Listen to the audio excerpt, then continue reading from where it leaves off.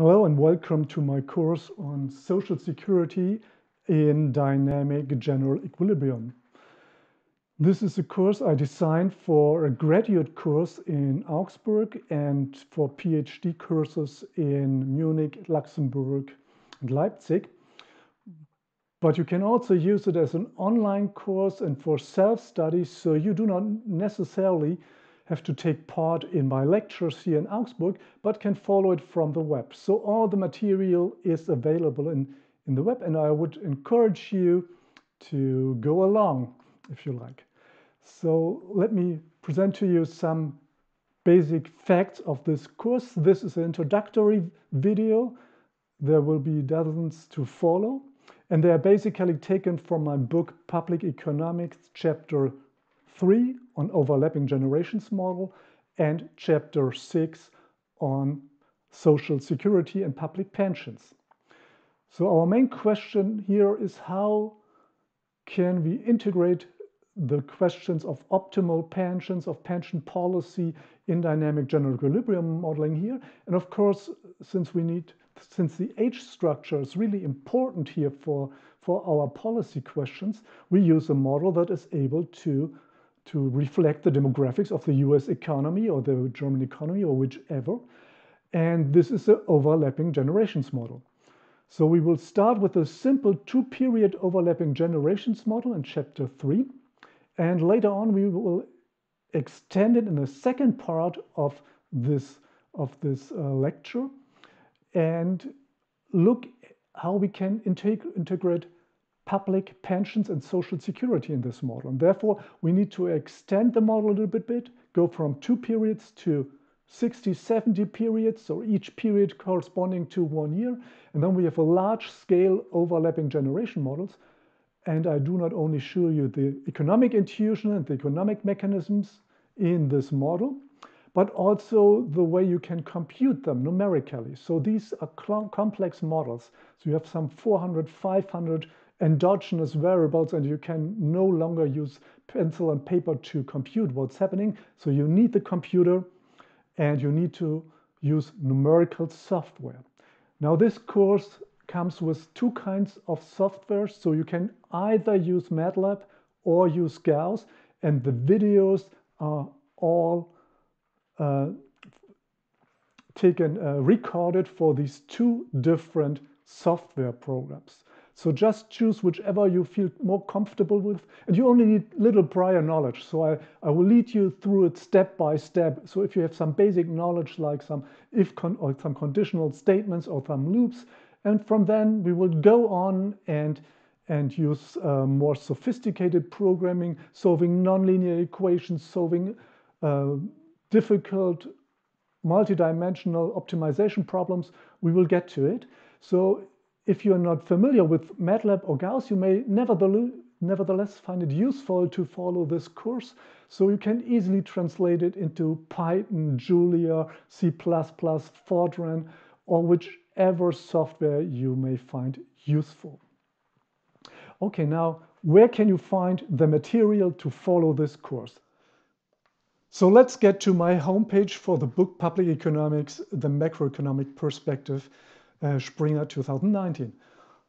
I'm sorry for this rather long link here, so you may find this page by just typing my name, Burkhard here, and the title of the book, Public Economics, the Macroeconomic Perspective, and you should be able to get there. So let's scroll down the page and see what kind of material you find. Well, first there is the download computer code here. So on this page, you find the computer code for all the applications in the book, and of course all the applications that we will encounter during the course of this lecture. So you can choose between Gauss program or MATLAB programs, and all programs, all codes is available here. In case you have no prior knowledge, there are also video tutorials available here where you can learn about MATLAB and Gauss, and this is a good starting place. And we will also go along in this course starting from the simplest MATLAB or Gauss program in in chapter 3 and building up to ever and ever more complex models. So this is also a computational course here and a software course. Next, you find the teaching material here.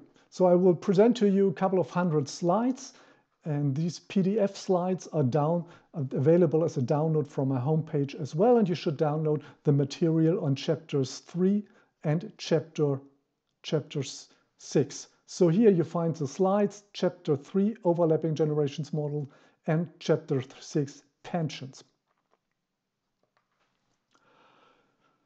At the end of the chapters, you're asked to do some problems. This may be pencil and paper questions, but most of the time you have to solve numerically problems with the help of a computer code. And you also find the solution to this online here. So here you have a solution manuals, a PDF that you can download. So the typical problem here are solved. For example, here we have the Lagrangian to solve a problem, but there are also links to computer code. Some of the problems you need to write your own computer code. And you don't learn computing if you do not write your own code. And last but not least, of course, the video tutorials that you should follow. So there are a couple of dozens in the following, which will teach you chapter 3, the overlapping generations model, and chapter 6 on social security. There are some lecture videos on YouTube. And then you have to choose whether you use Gauss or MATLAB code and download the corresponding YouTube courses. And I will also install a playing list for you so that you can just watch them sequentially in the right order, one after the other.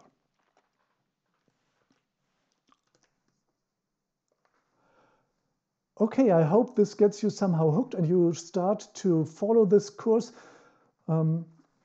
I would really appreciate if you enjoy this course, stay on, and if you have questions or comments how I can improve this course and should teach it in the future, please feel welcome to send me an email. And I hope you've watched the next video, which is an introduction to the two-period overlapping generations model, taken from chapter 3.1 and 3.2 of my book. It's the simplest two-period overlapping generation model, and it's a very easy starting point to learn also some programming techniques in MATLAB or in Gauss. We just solve a simple dynamic first-order linear equation. So this is a simple starting point. So good luck.